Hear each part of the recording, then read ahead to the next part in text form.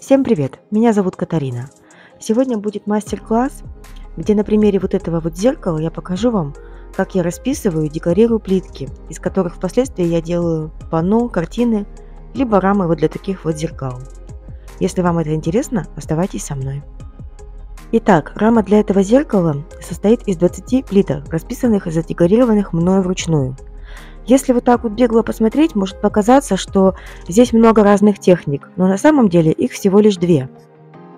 Одну из этих техник я уже показывала в своих прошлых видео, ссылочку я оставлю.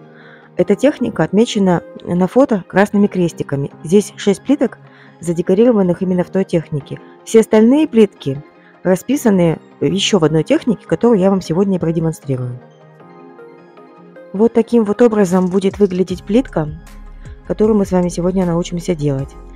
Для этого нам понадобится сама, собственно, плитка. Я вам сейчас демонстрирую, какие вообще виды плиток я использую. Это плитка из МДФ, она более толстая, и тоненькая плитка из дерева, из фанеры, она 3 мм. Для панно и картин я использую вот такие вот тонкие плитки. Для зеркал, как правило, толстые из МДФ, но вот это зеркало из этого видео выполнено на тоненьких фанерных плиточках. Там были свои нюансы, я о них вам позже расскажу.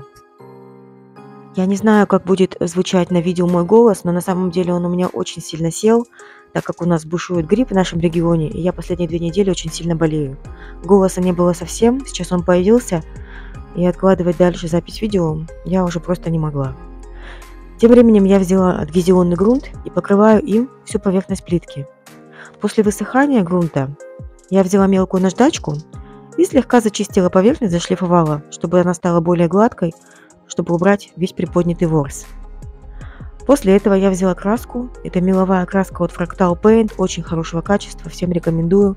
Как видите, на один слой полностью все перекрывает, не пятнит, не полосит, не оставляет каких-то проплешин. Ну, в общем, идеальная краска. Нанесла ее в один слой и оставила полностью плиточку просыхать.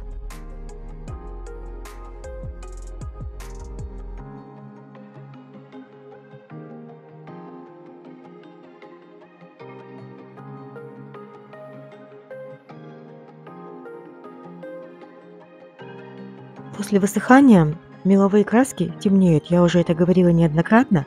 И вот так вот выглядит плитка, очень красивый матовый финиш. Теперь нам понадобятся вот такие вот шаблоны. Такие шаблоны вы можете найти в интернете, их довольно много там. Можно поискать на Pinterest, можно просто набрать в поисковике шаблоны для росписи. И различные варианты шаблонов разных размеров там вам будут представлены. Можно легко скачать их с разных сайтов. Также понадобится вот такая вот переводная бумага. И мы берем такой шаблон, кладем его на эту бумагу, на плитку и просто начинаем обводить ручкой, карандашом, чем угодно рисунок, переводя его таким образом на поверхность плитки. Если вы имеете какой-то художественный навык и способны самостоятельно нарисовать что-либо на плитке, то все равно советую сначала это сделать на бумаге, а потом перевести ваш собственный уже рисунок на плитку, потому что на бумаге, как известно, рисовать гораздо проще. Также можно использовать книги либо журналы по росписи. Не обязательно по росписи, вообще, если вам понравился какой-то рисунок с любой книги, которую вы хотели бы перевести, можно использовать кальку, полупрозрачную бумагу, для того, чтобы перевести этот рисунок на кальку из книги, например, а потом просто так же, точно как я сейчас, перенести его на плитку. Вот я демонстрирую, я перевела рисунок через переводную бумагу на плитку. Он получился довольно ровным, четким. И теперь мне понадобятся маленькие кисточки и краски контрастных оттенков для того, чтобы наносить, точнее разукрашивать уже нанесенный через шаблон рисунок. Есть такое одно правило, да, если у нас светлый фон, мы наносим темные оттенки. Если у нас темный фон, как у меня сейчас, мы наносим более светлые оттенки. Рекомендую выбирать не более 4-5 оттенков в целом, то есть как бы фоновый цвет и еще 3-4 оттенка. Но это как-то оптимально. Больше это уже будет, ну, мне кажется, цыганщина. Я буду использовать 3 оттенка для раскрашивания этого рисунка. Это вот такой вот мятный, бронзовый, металлизированный оттенок и розовый. Не стоит расстраиваться, если у вас с первой попытки не получится идеально закрасить рисунок, потому что детали довольно маленькие, и даже самой мелкой кисточкой иногда бывает сложно их очень хорошо прикрасить. Можно выйти за контур. Если это происходит, не расстраивайтесь, не торопитесь переделывать работу, потому что впоследствии мы будем контуром обводить наш рисунок, и все погрешности мы этим контуром прикроем. Как видите, техника это не хитрая и не сложная.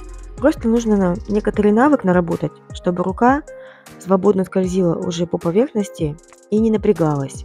Вот я нанесла 2 оттенка, как красиво поблескивает металлизированный бронзовый оттенок. И сейчас буду наносить 3-й оттенок, розовый. И таким вот образом можно создать, в принципе, раму для зеркала или панно, или картину. Вы выбираете 5, 6, 4 различных шаблона и делаете из них то количество плиток, которое вам необходимо. Определившись с оттенками, которые вам нужны, это от 3 до 5 оттенков, как правило, вы начинаете просто переводить вот эти вот шаблоны на плитку, и таким образом у вас получится разные плитки, но в одной цветовой гамме и в одном стиле. Также можно совместить разные техники декорирования, росписи, но при этом, естественно, мы тоже используем одну и ту же цветовую гамму, чтобы не было слишком аляписто. Вот таким вот образом выглядит плитка после заполнения рисунка. Выглядит неплохо, но я считаю, что, конечно, нужен контур. У меня вот такие вот разные контуры от фирмы Таир. Много, в принципе, разных контуров, но вот эти, мне кажется, самые лучшие. Я буду заполнять рисунок, точнее, границы рисунка точечным способом. То есть я ставлю по границам каждого элемента маленькие точечки. Носик тоненький, и как бы точечка получается тоже очень маленькая. Но она зависит от степени вашего нажатия. То есть как сильно вы давите на тюбик, чем больше давите, тем больше будет точечка. Тем меньше, тем она будет меньше. Я вам рекомендую в самом начале попробовать это сделать на обычной бумаге, либо на какой-то пробной плитке, которую вы не планируете декорировать. Потому что точечная вот такая роспись тоже требует навыка. Сразу у вас точно не получится сделать все точки одинакового размера. На самом деле это самый простой способ сделать контур. Как я считаю, сделать линию гораздо сложнее, чем вот так вот точечками расписывать. Также рекомендую под рукой держать какую-то салфетку, чтобы носик всегда вытирать от излишек скопившейся там краски, чтобы не напятнить и не нагрязнить. Как видите, рисунок стал совсем другим, появилось очертание, завершенность. А если делать, например, линией, сначала нужно научиться точке, а потом уже линию. Тогда будет лучше. И вот сейчас я вам показываю, где я допустила несовершенство, скажем так. Будьте не как я, будьте лучше меня. Посмотрите, я показываю, насколько неровно я разместила рисунок. Оправдать меня может только то, что довольно неудобно было его переводить, так как штатив мешает. Вообще во время съемки не совсем удобно это все делать. И поэтому у меня рисунок получился не по центру. И вот когда будете переводить, старайтесь за этим следить, чтобы не было вот такого, как у меня сейчас. Кстати, плитку я покрыла акриловым глянцевым лаком. Если вам понравилось это видео, ставьте пальчик вверх. До новых встреч, всем пока-пока!